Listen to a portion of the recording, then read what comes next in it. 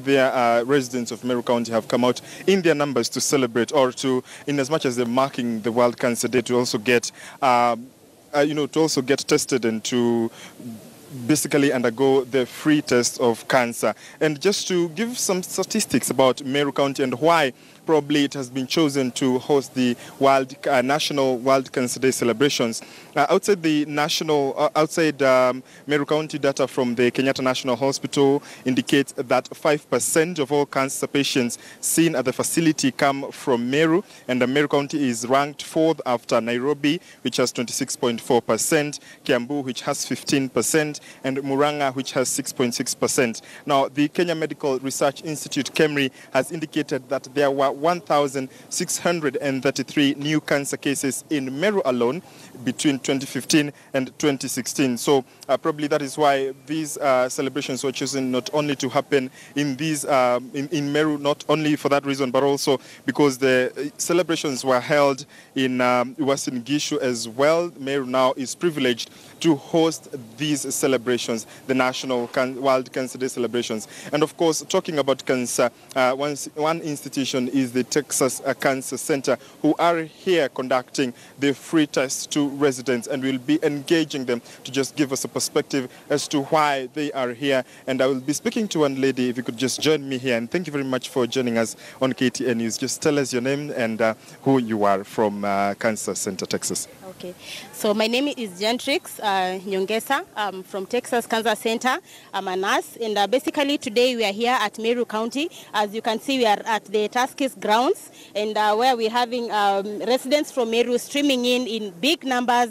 As early as 4 a.m. we are having people here waiting to be screened. And what I can say is cancer diagnosis is not a death sentence, and that is why we are teaming up like several organizations, hospitals, working together to screen people for cancer. We are doing cervical screening, and we're also doing breast screening, and even we're doing health education. As you can see, like in the first tent over there, we're doing health education on several types of cancer and how to prevent cancer.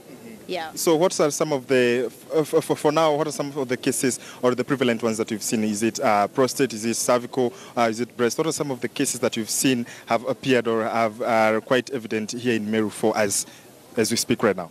So if I can say about the prevalence is that we have cervical cancer, breast cancer are the ones that are leading in female, and then prostate are the ones that are leading in male. Yeah, so but when it comes to like for the female, the leading cause of death in cancer is cervical.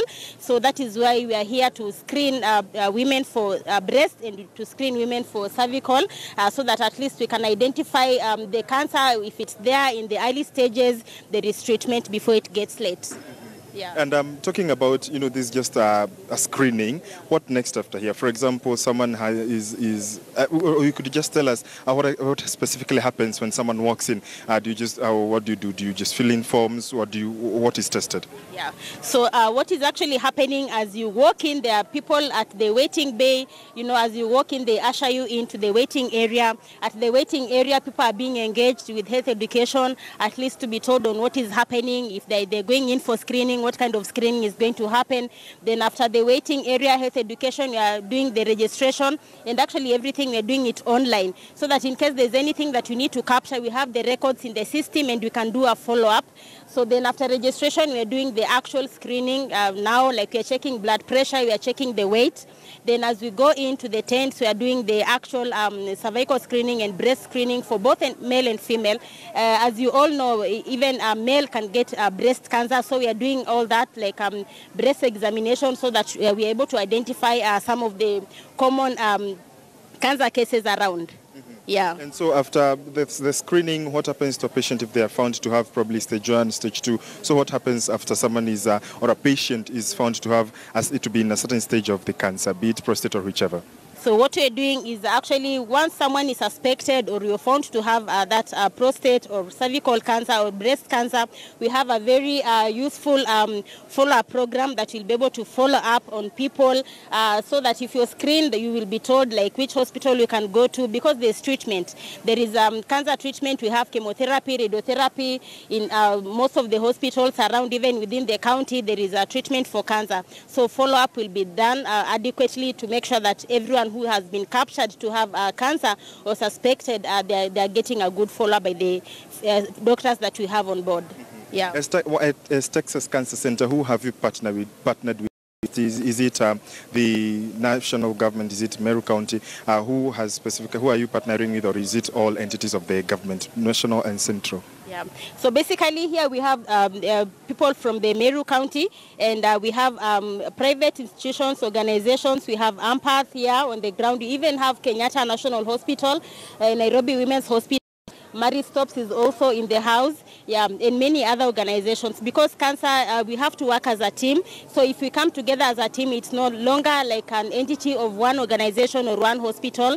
We must work all together, and we must put in all like our efforts so that we are able to fight this cancer that has actually like become a major problem in the community.